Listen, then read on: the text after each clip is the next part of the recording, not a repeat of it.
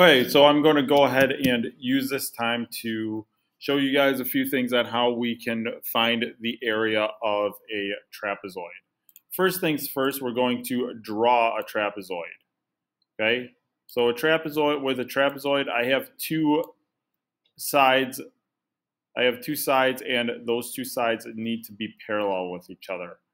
Okay, trapezoid will only have one set of parallel sides. If it had more than that, it would then be a parallelogram. All right. Trapezoid has one set of parallel sides. This side here and this side here, top and bottom. Okay. All right. Our trapezoid also technically has two bases. Okay. So we have one base up here, which I'm going to label in blue, and I'm going to call that base 1. I like to always use the top one as my base 1, my bottom one as my base 2. Sometimes our trapezoid can be sideways, and then you can do the right one as base 1, the left one as base 2. Doesn't really matter, okay? My other base is here, okay? So on a trapezoid, the two bases are the two sides that are each side that's parallel to each other, okay? So there's my base 2, okay? Trapezoid also has a height to it, okay? And our height in our trapezoid is always going to be a straight line that can connect the two bases. So here it's just a dotted line, and again it makes a 90-degree angle with the bases. So that way I know that. So now I know that this is my height, okay? Which we're going to use for we're going to use as h. Okay. In order to find the formula to find the area of a trapezoid is area equals base 1 plus base 2. Okay. Okay, base 1 plus base 2, and I put that in parentheses to tell me that that's what's going to be done first. Okay. Then I'll end up multiplying that by the height. And then all that, once I've done that, all that gets divided by 2. Okay?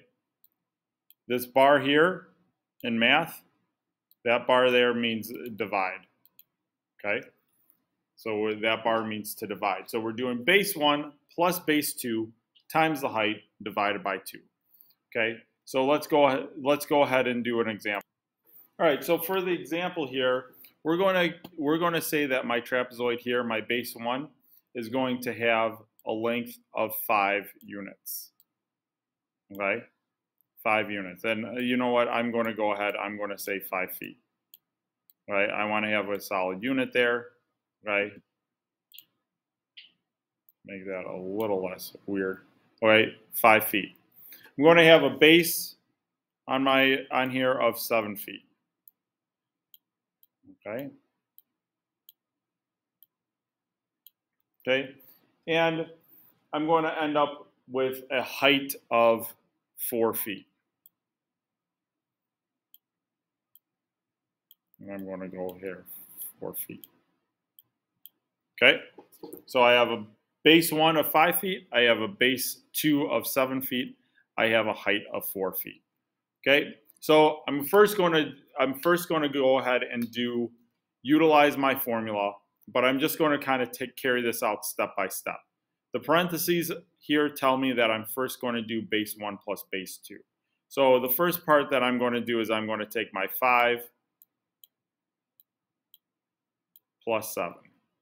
Okay, 5 plus 7. 5 plus 7 ends up giving me 5 plus 7. Sorry, that's 5. 5 plus 7 is going to give me a total of 12. Okay. Now I'm going to take that 12, and the second part here, according to my formula, is to multiply that by the height. My height is 4, so I'm going to do 12 times 4. And you can organize this out any way you want to. I just kind of like to break it down step by step like this. So 12 times 4, that's going to give me 48.